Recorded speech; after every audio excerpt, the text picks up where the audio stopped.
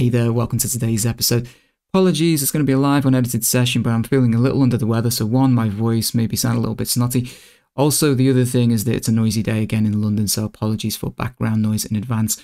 Just wanted us to take a look at the new update from Koala Sampler, and also just answer the question, can the Ableton Move be used as a control surface for Koala Sampler? The simple answer for that, and we're going to answer it first, is no, it can't. But there is an interesting take on that.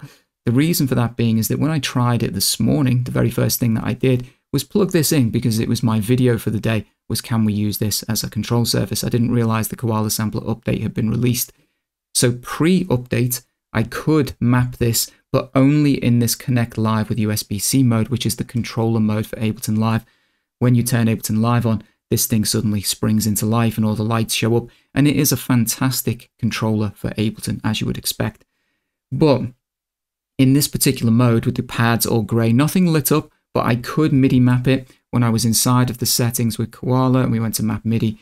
This was working. I know that because 73, 74, some of these encoders, they are the ones from this particular controller.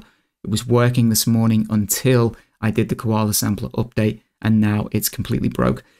It was already kind of broke in my opinion because this was the only mode. I couldn't do it in standalone mode. I've tried that.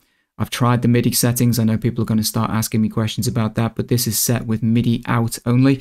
On this particular device, you've only got a couple of options. You have MIDI out, MIDI in. I don't think you can even run them at the same time. I think you're choosing one or the other. And then you can send MIDI out for the individual 4 tracks, even trying it in that mode, but nothing from standalone. If I boot this up, in fact, I'll show you it. Let's just do it for the sake of it. If I load up this blank template, again, if I come to map here, I would be expecting to see some changes on the pads, something triggering that MIDI. It doesn't work. You can check my settings as well, just quickly.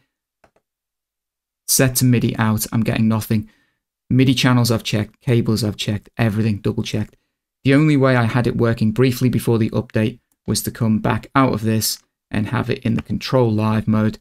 But you got no visual feedback. This is what it looked like, even when it was mapping. And again, you'll see it's not mapping anything now.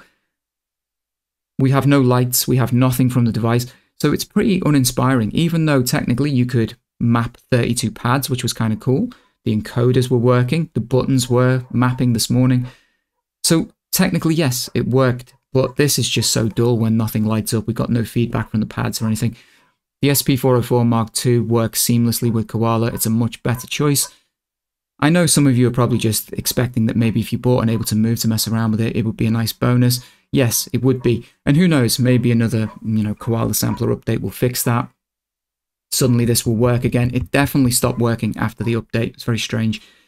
But if you're just looking for a dedicated MIDI controller for Koala Sampler, an Akai MPD, the little Temu M-Wave thing that I bought as well was a fantastic little controller for this. Save your money. This is far too expensive to be used as a MIDI controller for Koala. It's my take on it anyway. I'm going to stop the mapping. Let's run through the options here, the new update options. Let's open this up. I've got them listed. You can now save to iCloud Drive. The reason I'm doing this is because I can't remember them all. But if you go to save or save as, you'll notice you can now save to the iCloud. Pretty self-explanatory, but it is there. That's a good option. The next one, tempo tap could generate infinite tempos if the taps were generated fast. My neighbor's dog is barking like a maniac. It's driving me crazy. Yes. So I'm not sure about that. It sounds like a bug fix. It sounds like when you were inside a sequence here and you were tapping tempo, if you were kind of going wild with this thing and pressing it fast. I tried it before just to see if I could get it to do it. It must have been some kind of bug that was then randomly generating tempo. The next one, resample from individual buses. I had to look, and so if you want to know where that is, it's inside of this main little menu here, because when you boot up the device, normally it's in microphone. I was looking at the buses, I was trying to work out how you just directly resample. It's here, you select resample, and then this is set to main, but you'll notice a little drop down. I can then resample from the buses. My argument there though is that this doesn't feel any quicker than simply just being in perform mode and doing something like this. I tried it, you would just solo this and then press resample, and I can do it that way. I'm not really sure why that was necessary. Some people in the comments let me know that maybe I'm missing a trick there, but feels about the same kind of speed to do it either way. The next thing, what have we got here? Fixed problems with dragging fingers off buttons and then back onto them. Again, I tested it, I couldn't get it to work, but of course if it's a bug fix and it's now been fixed, then it's fixed. I never had any problems with it personally. Holding clear and tapping keyboard button when in keyboard mode will clear the notes for the current pad. That one I actually think is quite useful. Let's go back into Koala Sampler. I can show you that with, you need to select something. So in sequencing mode, you've got this keyboard mode for when you're playing samples chromatically. Let's say we chose some hi-hats and we wanted to mess around with those. Start with a blank sequence. If I just put a bunch of notes in wherever, they're inside of the sequence, we can close that. When you hold clear, this flashes and you can clear all of those selected notes.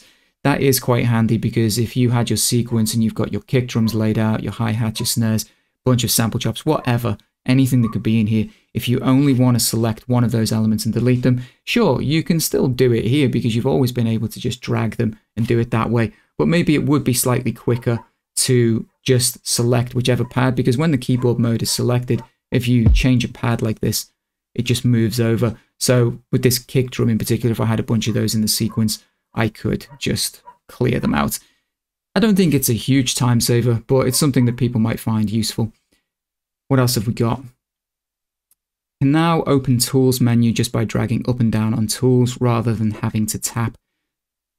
That one, I've tested this. Let's go to Edit. I'm only laughing because I do find this a little bit strange. So yeah, we used to tap the tool menu, which you still can, and then select what you want.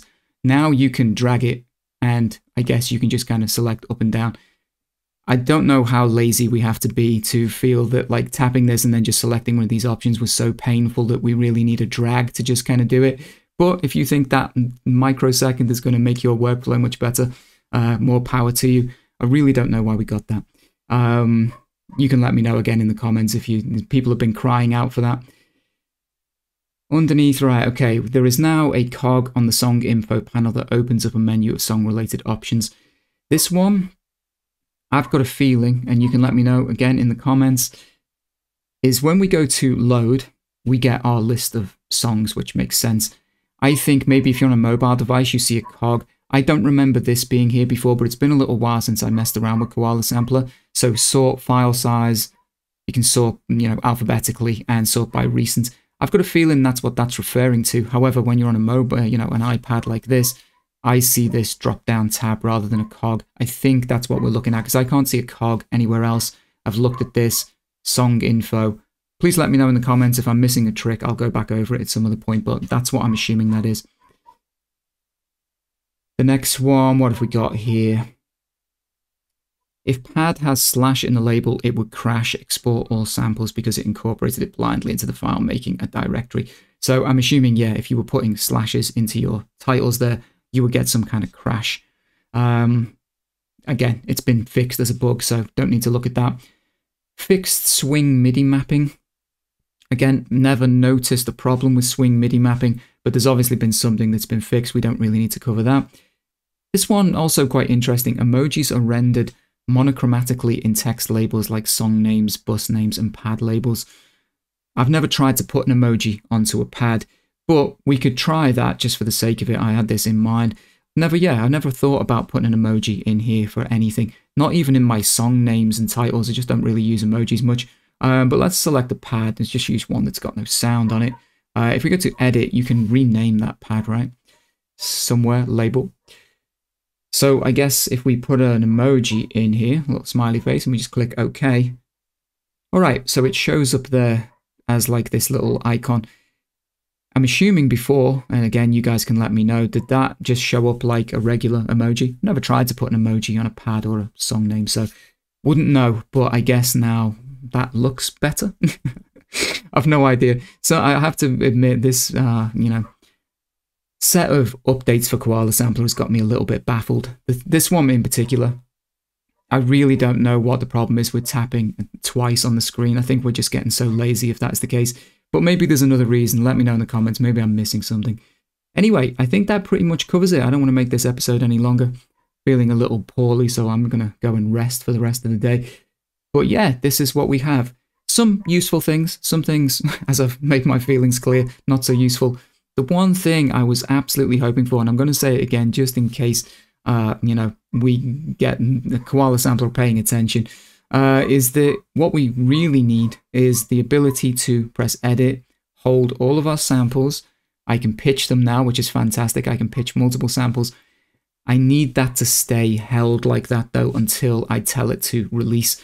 The reason for that being, if I want to pitch a bunch of samples together, I still want to be able to play them on the pads together like this whilst I'm trying the different pitches. So I want to be able to pitch and just keep playing all the pads, so just so that I can see what that sounds like. But when I press a pad to audition it, it deselects everything, and I then have to select everything again. It's not the end of the world, I know that, but why we can't just have this as like a little hold function so that I can pitch all of these and still be auditioning them and then release them at the end. That's what I was really hoping for in the Koala update. Unfortunately, we haven't seen it again, but who knows? I keep my fingers crossed. I live in hope. And yeah, I'm going to sign off. I'll see you guys in the next episode. Take care.